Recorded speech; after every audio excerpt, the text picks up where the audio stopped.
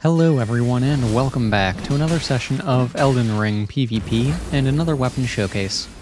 Today we are taking a look at the Icerind Hatchet. This is a weapon that was common in speedruns for a while, and even past the nerf that it received. It is still a very good weapon and one that I thoroughly enjoy. This weapon you can find at the Temple Quarter. It's southeast of the Site of Grace that's there, in a chest that's inside of a bell tower. I'll have an image on the screen showing the location.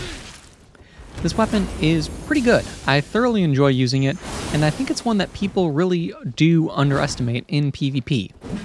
The weapon itself requires 11 strength and 16 dexterity in order to wield, and it weighs 3 units. It is a somber weapon, so you are stuck with Hoarfrost Stomp as the skill, but I feel like that's not a bad thing. At plus 10, it does have a base damage of 271, it has a D scaling in strength and a B scaling in dexterity. Overall, I feel like this is a pretty decent weapon. There are some glaring cons to the weapon, but overall I feel like the pros outshine the cons to a significant degree, and I feel like the cons really are why a lot of people underestimate what this weapon can do. That said, let's get started with those cons.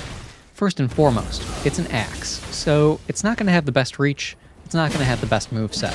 It's a bit short as well, so with that, people are easily able to get out of your range, and that's one of the biggest challenges with using an axe. They really aren't great at chasing people down either, so that's another issue that this weapon does have, but pairing it up with another weapon can resolve that issue. In the focused PvP video I did, I paired this weapon up with the Frozen Needle, and that issue was completely invalidated. That said, other cons of the weapon, you are unable to change the Ash of War. It is somber, so that's pretty standard, but I don't think that that's really a bad thing.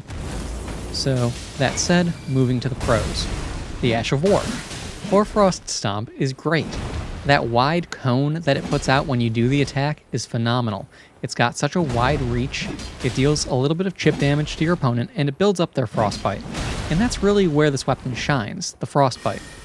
With that, it really helps keep pressure on your opponent. Hoarfrost Stomp can be used to zone your opponent, it keeps pressure on them, it builds up the status effect, and it has a really low cost, so you can kind of spam it, to be honest.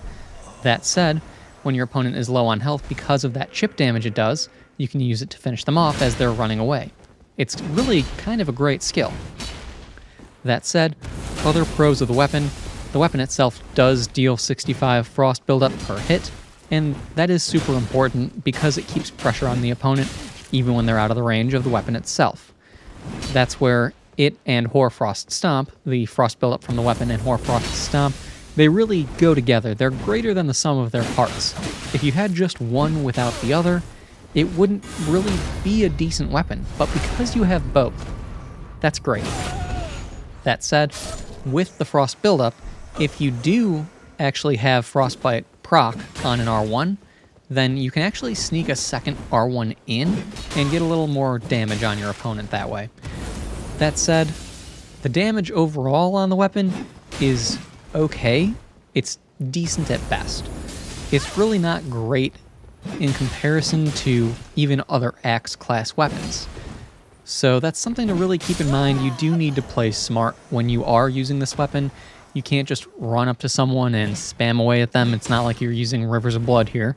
You need to play a little more strategically. You need to focus on building the frostbite buildup, and you need to focus on zoning your opponent when they are not in range. You need to really force them to play how you want them to play. So that's something to bear in mind. You need to be strategic, and that's not a bad thing, but I understand that it's not for everyone. I personally think it's a good thing, and I like it a lot because it forces you to be mindful of what you're doing, and in the long run, that will help you be a better player. You can't just go absent-mindedly up to someone and just start spamming. It doesn't work like that. You have to really focus on what your opponent's doing, focus on the distance, focus on the range, play unlocked from time to time, and use Hoarfrost Stomp well unlocked to get them while an opponent is running around you, strafing. Basically, you need to force them to go where you want them to be. And that's really not a bad thing, because like I said, when you take those lessons in mind and move to a different weapon that doesn't require you to play so strategically, it'll improve your overall ability.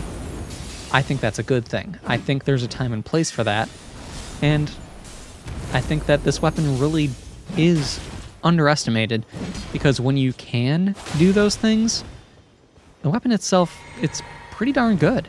It can be somewhat devastating in the right instances. So when your opponent is, not expecting it, I think this weapon really shines. But that's about all I've got for this weapon. It's a bit of a shorter one today because it's just pretty straightforward. There is one fight left after this one where I do something pretty stupid at the very end, but it does work out. So if you guys want to stick around and watch that, I think you'd probably enjoy it. That said, that's all I've got, so hope you've all enjoyed this video. Thank you for stopping by. Like, subscribe, and all that good stuff, and I'll see you guys next time.